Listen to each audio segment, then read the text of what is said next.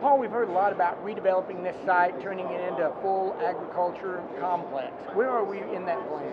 So right now the city is doing all the land acquisition, and once they're through with that, I think we'll be able to turn a shovel and start with the yards and beautification of the river. That would be part one of the plan. Tell me what we're going to see out here.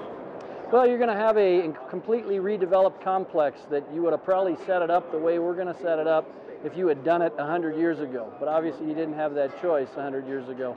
Now we do. We can set it up to become the global destination for agricultural heritage and innovation, and year-round celebrate agriculture and arts and solve global food problems and challenges, as well as water resources and energy. So it will become something no one has ever seen before in at least in the United States, but likely across the planet.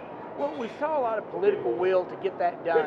What kind of political will are you going to need going forward to turn this site into the vision that a lot of people have for it? Well, we just really need the legislators and the council members that have stood with us since day one to just keep standing with us. At the end of the day, the funding is, most of it is there, still have a little bit more to go. But, they've been supportive. The Colorado legislature has been tremendously supportive. Obviously, the mayor, his staff, and city council, everybody's on the same page, and that's what we need moving forward. How's this year's show going?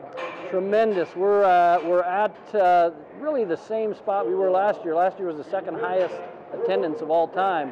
If we can come anywhere close to that number, we're very excited. A lot of it depends on how the weather does to end out the show, but everybody seems to be having fun. Thanks a lot.